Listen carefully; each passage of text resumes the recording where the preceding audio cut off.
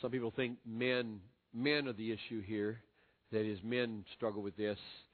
I have had enough women approach me in their candor and talk about the issue that I don't make that assumption anymore. What did we read? I forget the percentage. 30% of internet pornography is viewed by women. Maybe curiosity, instead of men's kind of looking, but maybe not. Maybe not. Women's imaginations are different than men's imaginations.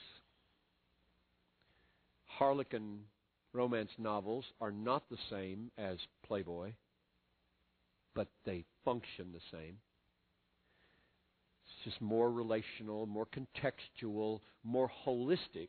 Women's lusts are not as visceral and immediate and visual, but relational and situational and dream and hope oriented. We're pretty different folks. But sin in this lusting thing can defeat both kinds of human being. Here's my definition of lust. Pursuing illicit thoughts or images, illicit, inappropriate, wrong, thoughts or images in the mind. So, women and men have your own ways of doing it. In the mind, with a view to stimulating sexual pleasures or with or without external stimuli. You can do it in here, you don't have to see or touch or be around anything, or you can be looking at a person or internet or whatever. So that's my definition of lust. Illicit thoughts or images in the mind with a view to stimulating sexual pleasures with or without external stimuli. And the question is, how do you kill that? Because it's illicit, it's wrong. How do you kill lust? And the answer is living by faith in future grace. So let's get specific here and analyze this a little bit. Lust grows out of suppressing the knowledge of God and His promises. Most people in the world don't have a clue that that's the case. And some Christians don't believe that that's the case. But look at these texts. Ephesians 4:22, lay aside the old self, which is being corrupted in accordance with the lusts of deceit. What does that mean? Lusts of deceit. It means you are believing a lie when you lust. It means you're being deceived as you lust. And deceive always implies the departure from truth. Some truth. What would that be? 1 Peter 1:14. As obedient children, do not be conformed to the former lusts, desires. So don't be conformed to the former lusts which were yours in your ignorance. Ignorance. Peter seems to be tracing my vulnerability to former lusts to ignorance of something.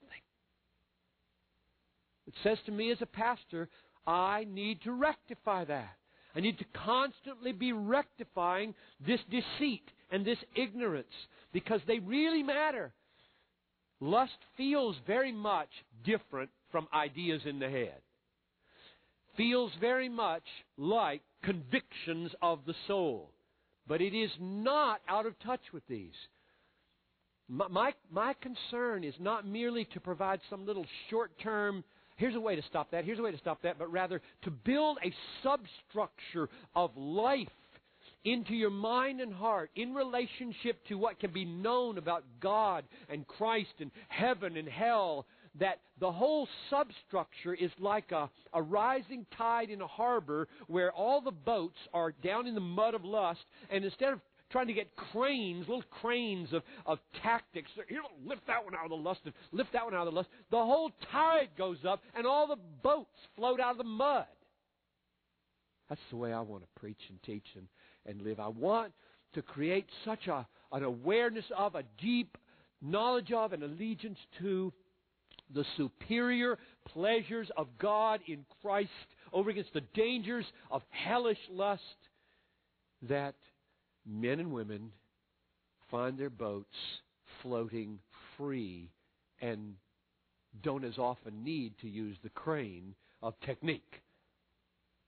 It's just a kind of a growing, abiding victory. 1 Thessalonians 4 connects it with God. Each of you should know how to possess his own vessel in sanctification and honor, not in lustful passion, like the Gentiles who do not know God. What's he saying? He's saying, if you yield to a life driven by lustful passion, you act like you don't know God. If that's true, then knowing God is a good strategy for overcoming lust. It is. Knowing God. I mean, really knowing Him. There are a lot of guys and gals who, when they fight the fight, they try to, bring some theological or biblical thought to mind, and it doesn't work, and they say, blah, that doesn't work. They don't know God. How much effort have they given to really go deep with God, know God, have their mind full of God and their heart full of God, and God's beauty and glory and perfections becomes their treasure? That's the kind of knowledge he's talking about here. You want to play with God, then you'll be a sitting duck for every image that comes across the television and the internet. But if you stock your soul and mind with the fullness of biblical revelation about God, the boats will float.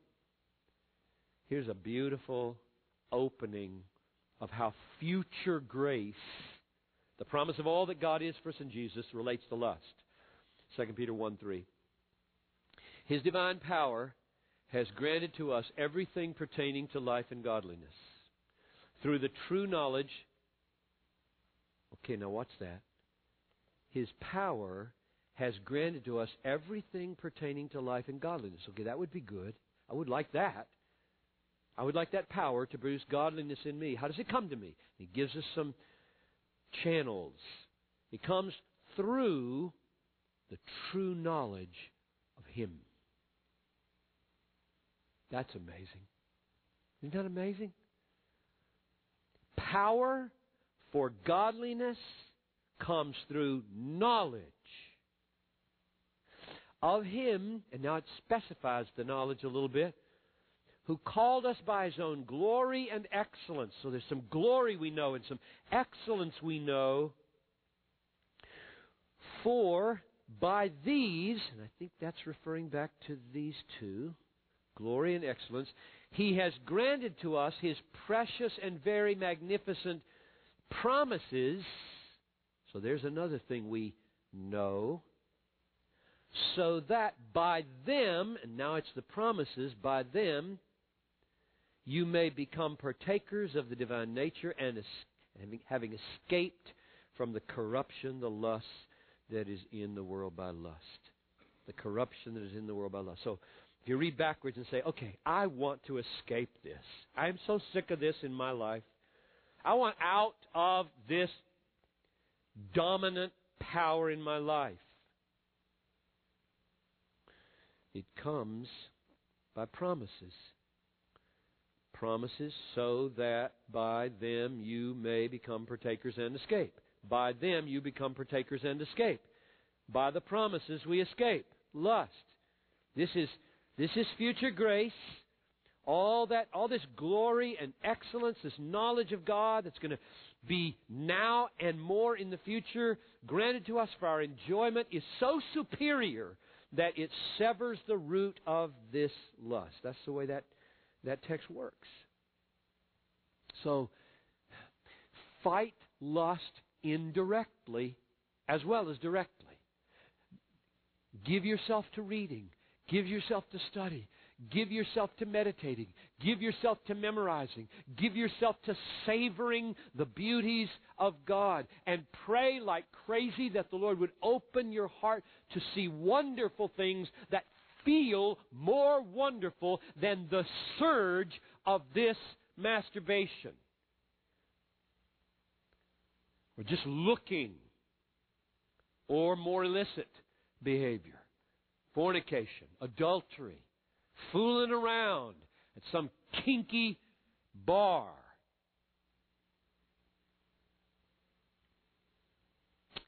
It's a lie that losing sex is losing something essential. You wonder, where's that coming from? Here's where that's coming from. I got let's see, get the context here. About, I don't know, it was 15 years. Those of you who've been in the Twin Cities will remember this, maybe. There was a big row in the Twin Cities, in the newspapers, about public advertising for condoms on television. And I wrote an article for the Tribune with two other pastors arguing that that would not be a good idea to put advertisements for condoms on the television. And so I got a call from the TV station, and they said, "Can we come over and do a little interview about that?" They did, and I did. Then the letters started to come, both from the TV and the Tribune. And I remember one letter so clear, a single man who said, and I responded, I wrote to him and tried to minister to him after this, but he just said, "I can't believe that you would tell me as a single man that I am not to experience the fullness of my humanity through sexual relations with my girlfriend without marriage. What if I have no partner? You're going to tell me I go through my whole life without sexual intercourse?" That was absolutely unimaginable to him. I will not be human if I don't have sex. And that really set me to thinking about what is human and how to think about that for single people. Because there are single people who, year after year, hope maybe that they might be married, and a man or a woman, and it doesn't happen for whatever reason. And they begin to think, I may go to my grave and never have had sex. Doesn't seem right.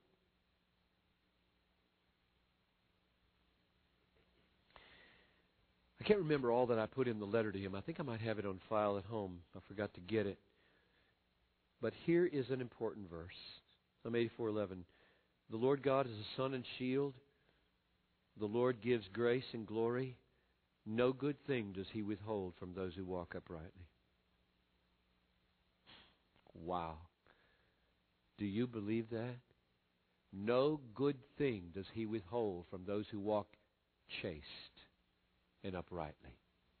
Which means that if you are not married and you walk uprightly in chastity, the Lord withholds no good thing from you.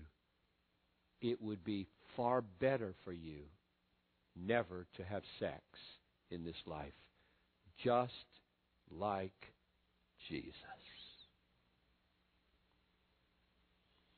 What I did say to this man, I said, I hear you saying that you want to be fully human.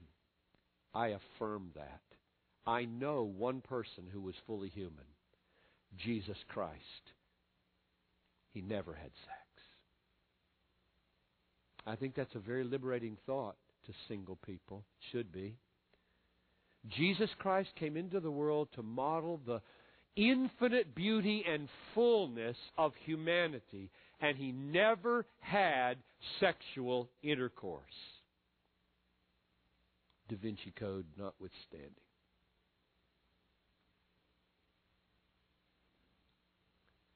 Therefore, you don't have to have it to be fully human and what God wants you to be.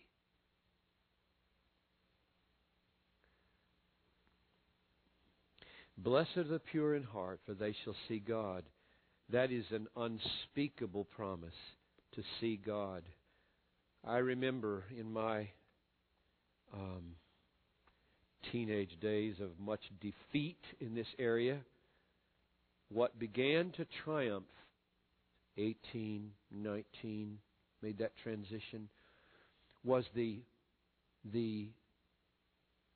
thought of what I was missing as I gave myself away to lustful fantasies.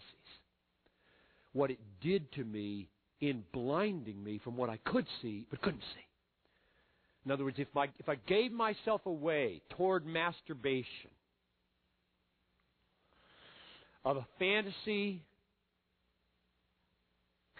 the thought of seeing God or seeing people in their wholeness and their beauty and their uprightness vanished.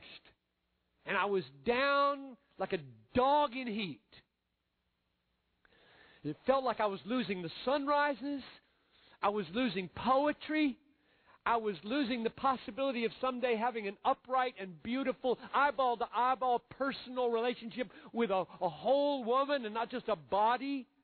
All that began to just grip me as what I was losing and what I was blinding myself to as I gave myself away to lust.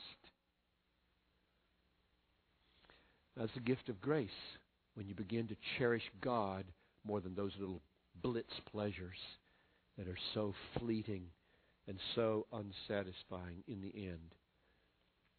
Unfought lust will destroy the soul. I skipped over the warnings on anxiety. I won't skip over this one. Warnings are the flip side of promises. They are gracious. They make us scared, but Jesus uses them. We should use them. Matthew 5:28. I say to you that everyone who looks at a woman with lust for her has already committed adultery with her in his heart. So what should you do? If your right eye causes you to stumble, tear it out and throw it from you. For it is better for you to lose one of the parts of your body than for your whole body to be thrown into hell. Have you ever thought that if you tear out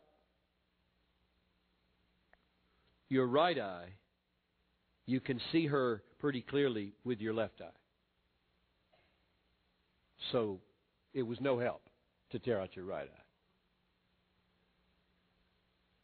The reason that's an important observation is because Jesus didn't mean literally to tear out your right eye, because it wouldn't help with your left eye. He meant, do whatever you must do to get this sight and temptation out of your head.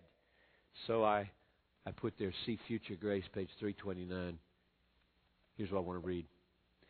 July 20, 1993, Donald Wyman was clearing land near Punxsutawney, Pennsylvania, as part of his work for a mining company. In the process, a tree rolled onto his shin, causing a severe break and pinning Wyman to the ground. He cried for help for an hour, but no one came. He concluded that the only way to save his life would be to cut off his leg. So he made a tourniquet out of his shoestring and tied it with a wrench, tightened it with a wrench. Then he took his pocket knife and cut through the skin, muscle, and bone just below the knee and freed himself from the tree. He crawled 30 yards to a bulldozer, drove a quarter of a mile to his truck, maneuvered the standard transmission with his good leg and a hand until he reached a farmer's house 1.5 miles away. With his leg bleeding profusely, Farmer John Huber Jr. helped him get to a hospital where his life was spared.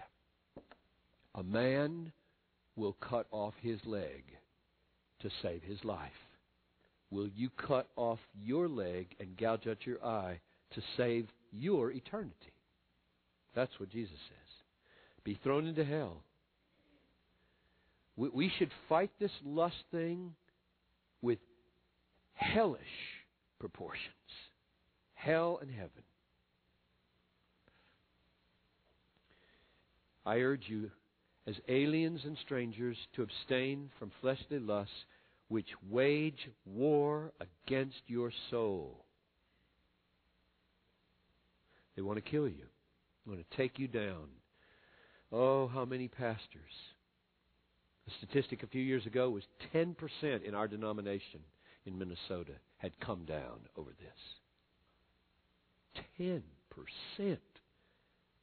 had failed to gouge out their eye, cut off their leg, and do whatever was necessary to find Christ a superior pleasure.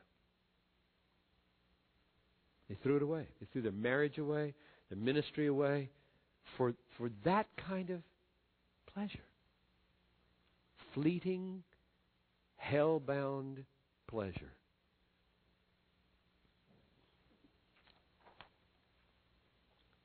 John Owen, bless his heart, the Calvin of England, said, "Be killing sin, or it will be killing you." We don't always succeed, but we better make war. The evidence of being born of God is that you make war on your sin. You don't win every battle, but you make war.